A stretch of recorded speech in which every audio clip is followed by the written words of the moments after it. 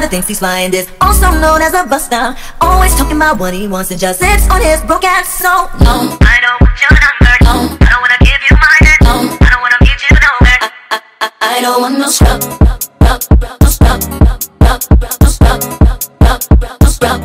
I don't want no scrub.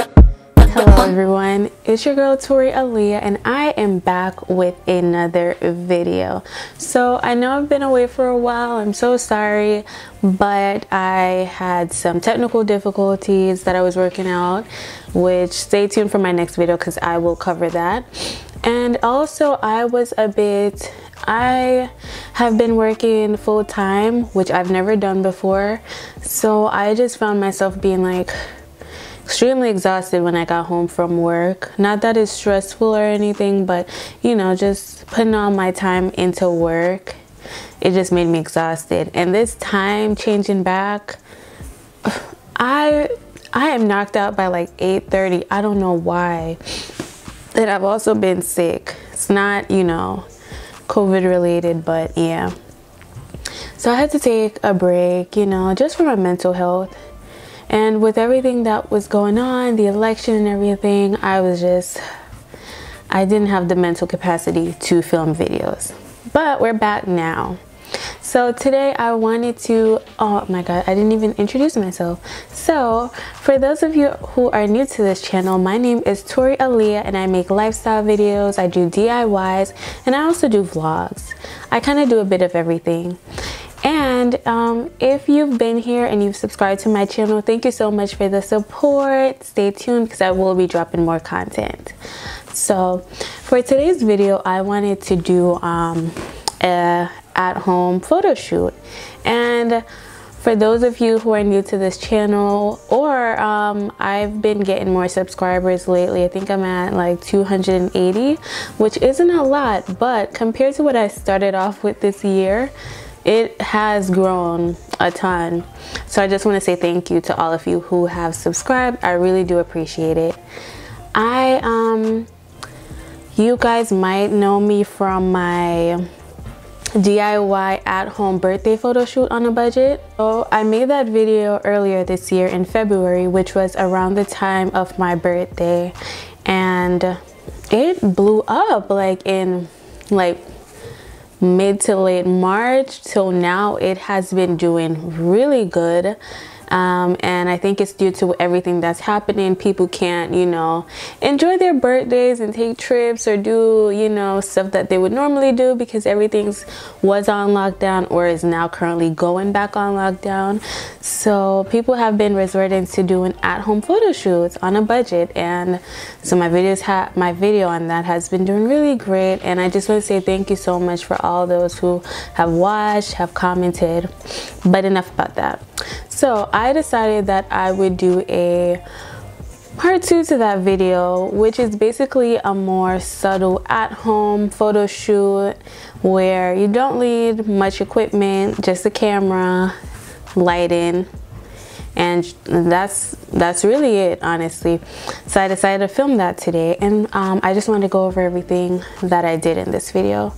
So first and foremost, I have two cameras. So I have my main camera, which is what I'm using to film this video, and that is the Canon EOS Rebel T5i. I have the 24mm lens attached to it, and while this camera is really great and the lens that I have attached is really good, 24mm between 24 and the nifty 50, which everyone uses, they're pretty good for really sharp photos. They're a good addition if you have the Rebel series. I don't know if they work for every single camera, but I know for sure if you have a Rebel series, definitely get you one of these to add to your camera bag because they're really good. And I was deciding on what camera I would use to film this video, and I ended up using my phone. So the reason why I decided to use my phone was because while this camera that I'm using to film is really great, it doesn't have any Wi-Fi capabilities. I'm not sure if the T6i might be the ones that started to have those, but the T5i doesn't. And so I would kind of have to be back and forth pressing the button and doing the timer to take the pictures. and it would have been too much. And I also decided to use my iPhone because this is the iPhone XR, by the way. I also decided to use this iPhone because I feel like most people that want to do at-home photo shoots to, you know, kind of, you know, elevate their Instagram or wherever, most people have an iPhone or a really good Android phone like the Note 10 or the Galaxy. So I just wanted to focus on using these types of phones, I mean this technology to film, as opposed to a camera, a DSLR camera. So in order to take really good photos, you know, pleasing to the eyes, you want to start off with a good background. Now, if you don't have, if you feel like you can't find a good space in your house to take a picture, I would say, you know, get a type of backdrop, and you really don't need much. I have this backdrop behind me, which is what I'm using for the photos in the video, and I got this on Amazon. I will list it. It's just fabric. It's like 60 inches both ways, I think, or maybe vertically, but it covers the area that I want to take the picture in, and it just gives it like a clean look. So it kind of blocks out everything. So I would say, you know, get a fabric, hang it somewhere so that you can take your pictures in front of it. These photos were more portrait based, so they only covered from my head to my mid-waist. And I did that because it is a bit harder taking a full body photo when you don't have much space. And if you're like me, everyone's kind of, if you left college or you're in college, you're kind of home and you don't have as much space. So you kind of have to work with what you have.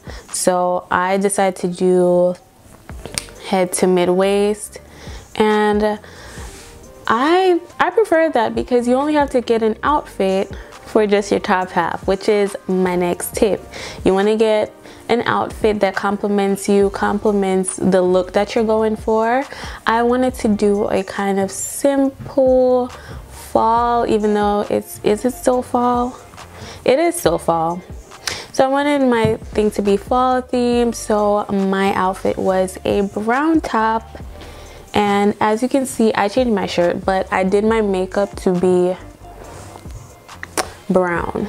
I did brown eyeshadow, light and dark brown. My lips are glossy with a brown lip gloss, so I kind of tied that into my outfit, which you might see in the next clip. Alright, you guys, so I did my makeup and I put my outfit on. I think I'm about to put a necklace on, you know, just to add something. I'm not a big jewelry person, but you know, might as well. So let's do that, and then we can start taking the pictures.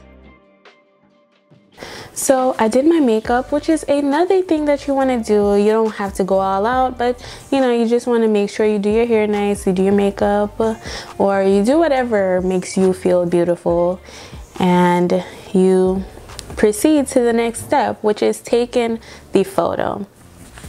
So for the easiest and most less time-consuming way to take a photo on your iPhone or your Android phone is to get a timer button. I think that's what they're called. So basically they have, so they're a Bluetooth button which you can use to take your pictures.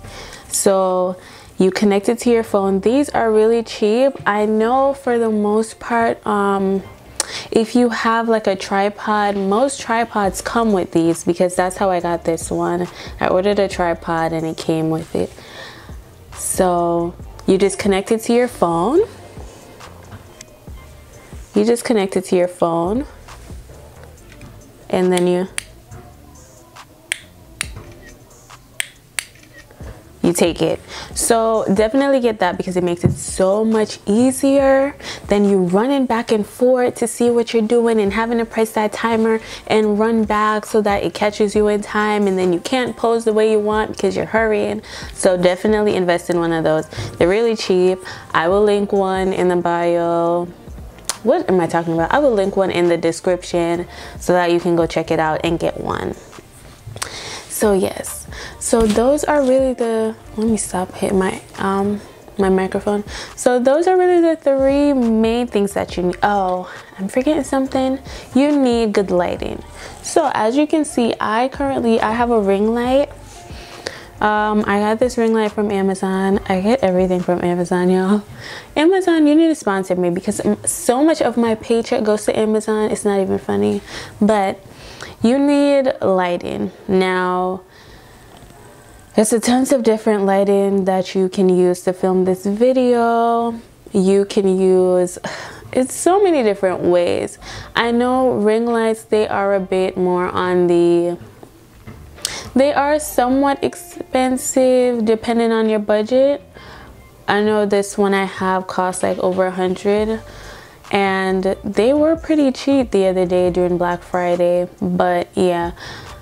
However, there's different types of ring lights. So I've just found out there's a mini ring light, which is kind of like a tinier tripod, which does the same amount of work.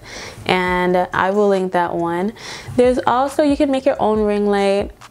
There's tons of videos on it. All you need is some LED lights. And you stick that onto a circle and you already have a ring light right there. That's what I did when I first started filming videos, and it worked really great. You also can get different lighting through, you can get LED lights or LED bulbs that have like better lighting. Instead of that yellow tone in the bulbs, you can get the LED ones and kind of point it at you so that light is hitting you. So it's different ways, or you can use the best lighting, which is natural lighting from through your window, or take your pictures outside. So whichever one works for you, you do that. The lighting in my room is not that great. I only have one window and it's not facing where the sun hits, so it makes it so horrible to take pictures in here, and that's why I use a ring light. But if you have a nice window and the sun is shining right on you, then you're good. That's all you need, really. So I hope those tips helped. I will show you the pictures. I should maybe put them right here on how they came out, but I do want to go into how I edit these videos, so stay tuned for that video on how I edit the videos, because this video is probably getting a bit too long. So yeah, stay tuned for part 2 on how I edit them. I'm gonna be using Adobe Lightroom. It does require a subscription. I think it's $10 a month, but if you're in school, you can get this for free. I know most schools have it, which I was so bummed about because I didn't really realize that we had Adobe until like towards the end of my senior year. So take advantage of that. Most schools will allow you to have those Adobe, the Adobe apps for free. Well, not free, it's from your tuition. So if you're in college, get on that. So yes, stay tuned for part 2. I really hope you liked this video. I hope it was helpful, and if you have any questions, please ask them down below in the comments and I will get to them. I'm really good at going through my comments because I don't have that much. So yeah, definitely write anything. I will show you how I edit them in part 2, so stay tuned for that. And I hope you enjoyed this video. Please make sure to stay tuned, and please just go through my past videos. I have a lot of videos, y'all, so check them out. Spam it. Thank you, and I'll see you in my next one. Bye.